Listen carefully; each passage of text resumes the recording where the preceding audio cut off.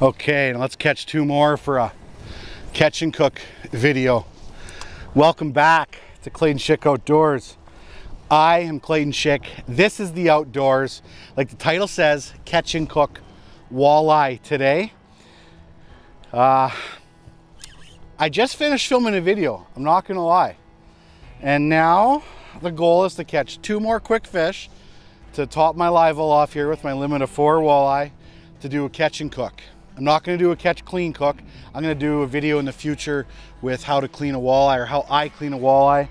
But for right now, we're gonna catch 2 quick walleyes and then we're gonna get to the fire and we're gonna cook us up some walleyes. If you're curious about the fishing technique I'm using right now to catch these 2 walleyes for this video, you can go to the video that will be in the description below. There will be a link. You can go there and you can kind of see everything I've done beforehand for the technique, how I'm catching these walleye today. But we're gonna put 2 quick walleye in the boat, hopefully put 2 quick walleye in the boat, and then yeah, and then go home and cook this walleye. Oh, nice, hopefully. Oof, oof. I don't know if this is a fish I can cook. This fish, I'm thinking maybe a pike, the way it's swimming out to the deep water. Oh, it could just be a nice walleye. Could just be a nice walleye too.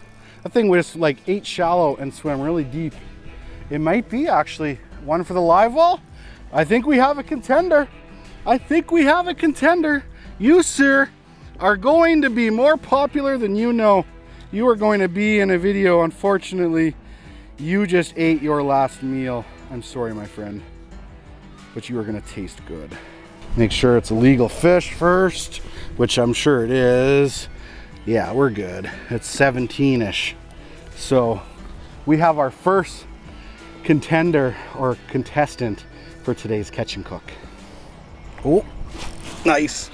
Come on, be the second contestant. Come on down. You are the winner on today's catch and cook with Clayton, and you are gonna be the contestant that is a little bit risky, but we got her done. We got her done. Are you gonna bite me if I stick my finger down there? Barbless hook, I can just push it back, push the hook down, but sometimes they'll bite down on you when you do that though. Be really careful. Walleye do have teeth, believe it or not. Okay, let's get this. Wait here. Let's do a fancy transition. Let's get to the frying pan. Well, that was easy. I just jumped from the boat to my fire pit. Nothing like that. Today's agenda, something a little bit different. Orange crush walleye. Beer batter is super popular. A water batter is super popular. I know a lot of people use ginger ale.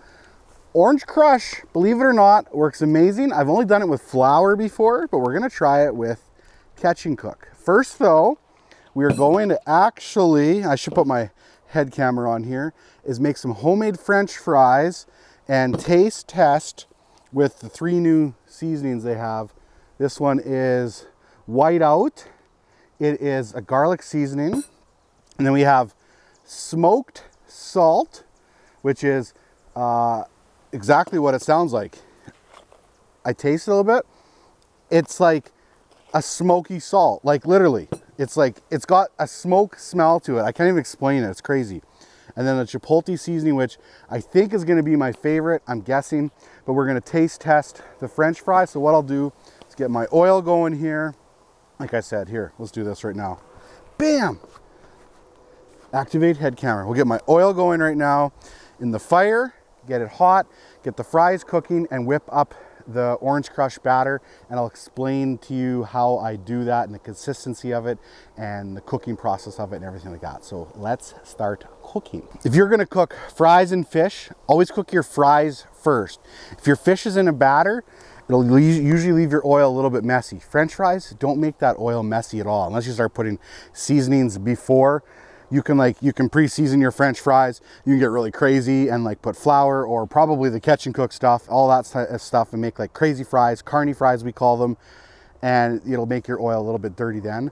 But if you just do, these are just Baker's potatoes cut into French fry size. If you do just like this with no seasonings at all, it won't make your oil all dirty. So that's what we're gonna do. Oil's heating up. French fries will be going in soon. As soon as the French fries go in, I will make my batter. I feel all official with this, like 3 bowls, taste test. Oh yeah, amazing. Oh yes, French fries going in. Let's put them all in there. Get them in there. Get her done. I'm stirring my fries just to start with, but don't mess around with your French fries too much. Just let them cook. The more you put their tongs in there, you're gonna destroy them. Okay, let's do it. So for this recipe, simple. Catch and cook and orange crush. We're gonna put some catch and cook in here first and put the orange crush in. Don't use too much at once because you need to get a good consistency for the batter, and I'll explain all about that here right away. But don't just dump in that whole thing in that because you're gonna end up with a disaster. Okay, we're gonna use about a quarter of this bag right now, quarter to a half. And then the orange crush, we're gonna put about a half of it in here too. If you ever use all of your liquid that you have, you can always add some water in.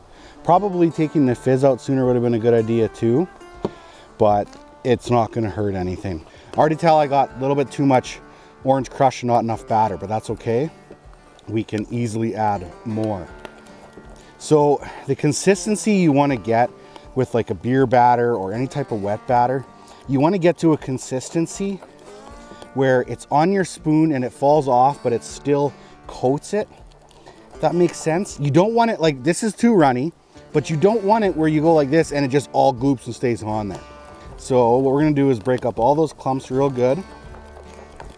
Real good. Hot tip, this is a killer way to make homemade onion rings. Like the best. Okay, so we're breaking up all of those clumps there. Consistency is a little too thin, so easy fix. Add some more batter and stir it in. Less is always more to start with. I think I added too much now. Yeah, it didn't need much more. I should have known better than that. Like, I knew that there was some that was getting close, but actually this is a good example to show you what too thick is now. Stir it up good. Stir it up real good. See, now this is too thick. That's not bad, it's close. It's really close. Really close, actually. A little bit too thick yet, though. If it's too thick, you're gonna end up with just too much batter on your fish. So we're gonna put in a little bit more here. I hope this head camera is capturing all this. It should be. I'm gonna feel like a donkey if it's not. Okay, I'm liking this consistency, I can tell already. See? Not bad, not bad. Little, we could maybe use a little more seasoning now. Not much though, just a tiny bit. Tiny bit, tiny. We're really close to having a perfect consistency there. Like I said, too thick of a batter, you'll end up with just this big batter mess and you'll be eating more batter than fish. It's not good. This is looking good. I like that. I like that. It's running off, but it's still coating the spoon quite nice. Just in case the head camera's not picking all this up, it's all about consistency. You want something that still sticks on the spoon, but still runs off, but not like crazy amount. It's just like a nice even flow. It's not super fast. You can see the spoon still coated. Too thick a batter, you'll end up with fish that's just like all batter, greasy, gross. Too thin, it won't stick to the fish. So I like this consistency, I do. Okay, how are our fries doing? Fries are looking good. Give them just a little stir here. Make sure they're not sticking together. They're starting to crisp up or get brown on the outside here. I got a really hot fire. So I think what I'm gonna do is I'm gonna pull it off for a second just to control our heat a little bit. Controlling your heat is one of the hardest things to do, I'd say, but once you get used to it, it's easy. You don't want too hot. You don't want too cold, especially for a wet batter, which we're doing now. You don't want it too hot or it'll crisp hard on the outside and the inside will be raw. Where it's not hot enough, you'll end up with just a soggy mess and it won't cook fast enough. Getting the perfect heat. You could probably get fancy and use like thermometers and temperature sensors and all that stuff, but we're in the wilderness, baby. Ignore the house. Okay, those fries are still cooking. We're going to add some fish here into our batter. We're gonna go with the thicker pieces to start with, just so we can cook them all the same. Now, one thing you wanna make sure you do is don't put too much in the pan with a wet batter either. Too much is also bad. This is gonna be good, I can tell. Okay, putting the fries back on here just to finish them up, but they're pretty much done. Oh, good timing. Just in time to eat. Cindy's here to help me taste test just a little bit. What we're gonna do here, we're gonna put a little bit in each bowl. You cut them different. I don't cut fries as good as you. Nope. I cut fries too thick. Ask Cam. But, okay, we got some fries in each bowl for the taste test. And then we're gonna save all of these extra fries for the best one. We're gonna season all of them separately. This is whiteout garlic seasoning. This is chipotle seasoning. And this is smoked salt. Smell this. It like smells smoky. Isn't that crazy? Yeah. I can't believe how it like can smell so smoky. Grab a garlic fry. That's good. I like it. That's good. It's really good. That will be definitely being used on French fries. You can use these seasonings obviously more than on French fries. I'm gonna use them for a bunch of stuff at some point, but I thought it was just a good way to use them for the first time. Now which ones? Chipotle?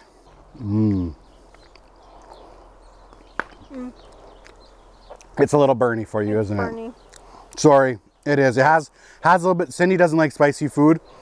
It's my own fault. I took one that had lots on. She has a very sensitive palate, you should say. Spicy food is bad for her. Yes, you can drink that because I don't need any more.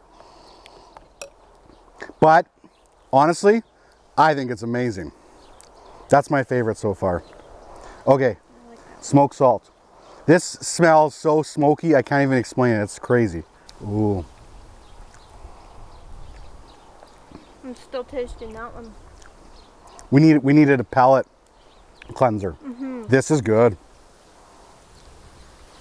This is more like your original salt on fries. Oh, she's going back for more. Which one's your favorite? I kind of like that one. This is good. This is really good. I'd eat either one. I would. Besides the middle one. If you have a sensitive... Anybody who likes spicy food, they will like that. I agreed. Right? Amazing. Is this your orange? This is the orange crush stuff, yeah. You'll have to wait for the video to see how it's made. Oil back on. We're gonna heat it up again and cook some fish. Okay, our oil is getting hot enough. Let's start cooking. Like I said, don't put too many in there. You don't want to try to keep them away from each other. Don't let them touch each other because it'll all stick together. Then once that oil gets too hot, pull that pan off as well. Cindy's gonna sit there and enjoy her French fries and her Pepsi. She went with, what'd you go with? Both of them. You combined both of them. She said both of them. She put some garlic and some salt in there, and I think you might have a winner. I tasted it, it was pretty good. Okay, we don't want to get that too hot, so we're gonna pull it out for a bit. Because you don't have many pieces of fish in there, it'll get hot real quick. You could put a couple more in here for sure. I went a little light. Like, make use of your whole pan at the same time. Give yourself some room. Let's flip it over here. See how it'll brown quicker on the one side. Definitely got a little bit hot right now, but this is gonna be good. Okay, these are finishing up here. The oil was hot enough, I didn't even have to put it back on the fire to finish it. Once these cool off, I'll break a piece and you can see how the batter should have a perfect consistency around the fish. This is like your typical fish and chips. My oil got a little bit too hot, but also the batter is probably a little bit darker than what I'm used to too. I've noticed the catch and cook stuff does cook up a little bit darker. It's not burnt, it just looks a little bit darker. Okay, second batch of fish is going on here, and I will break apart one of these right away to show you the consistency. Yeah, this one I didn't get the oil as hot, and it's a little bit lighter color.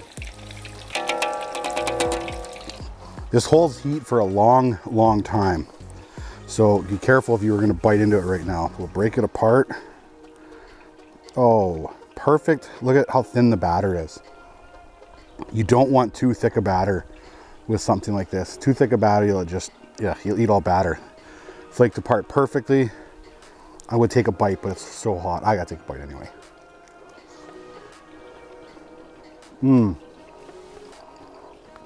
Yeah. That's a winner. Hot, but good. That's good, yeah. If you ate fish, you'd like it. Finish it up here. This one's not getting quite as dark because I had the oil a little bit lower temperature. I can't express this enough. You can't get it too hot. This was close. This was like really, really close to burning it. It's just on the line. It's still good, but it's close.